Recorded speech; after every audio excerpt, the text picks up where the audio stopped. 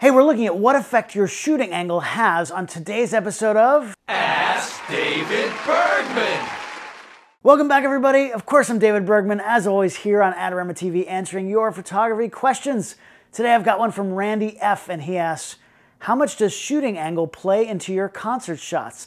We see many pictures from slightly below the performer. Is there a benefit from changing up the shooting angle at all?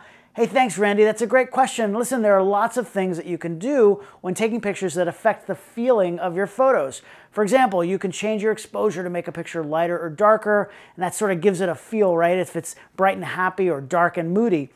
You can also change your aperture, which will change your depth of field and make your subject either pop off the background or really become more a part of it. Those are all things you can do to change the feel, but something you might not think about too often is actually how the shooting angle affects your image. Randy's asking specifically about my concert photos, but this is true really with almost all kinds of photography. Where you decide to shoot from, low, high, or centered, actually does make a difference in the feeling. Let's talk about photographing kids. When you're taking pictures of kids, most people just stand there and take a picture, right? You look down on the child and you take the picture. Now, adults are usually taller than kids, so because you're looking down on them, this really makes them look kind of small.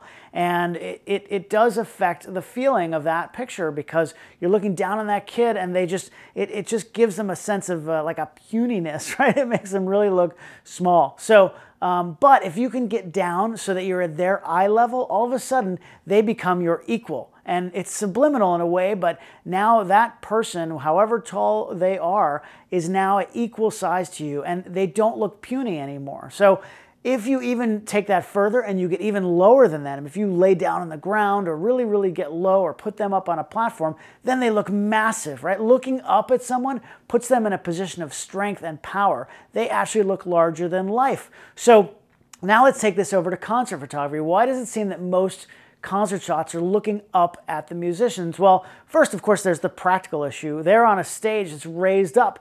The fans who are watching them, especially from the floor seats in the front, are looking up at them, and usually the photo pit is lower than the stage too. It's sort of in that area right in front of the front row. Musicians are larger than life when they're on stage in front of people, and part of it is even just for the crowd looking at them, they do look larger than life. So in that photo pit, they're certainly going to look really, really big and tall and strong, right? Musicians on stage at an arena or a stadium, you want them to look that way because there is an epicness to something like that that really puts that position. A lot of musicians, sometimes when you meet them in real life, people always say, oh, they were shorter than I thought, because you just imagine that everybody is super tall and bigger than life, a lot of times because of where they're photographed from.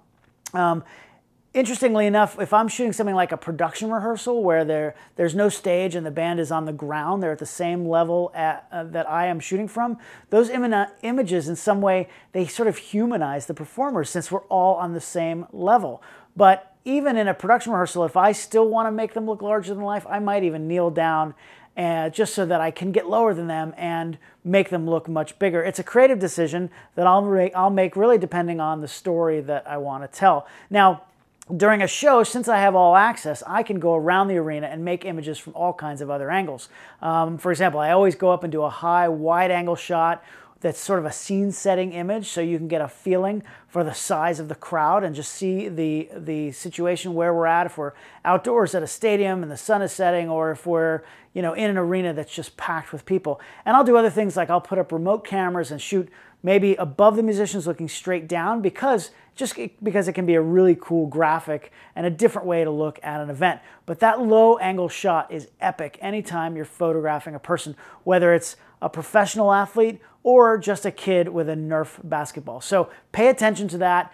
Just make that decision consciously on where you want to photograph somebody because it does affect people's perception of that person. So thanks, Randy. I hope that answers your question.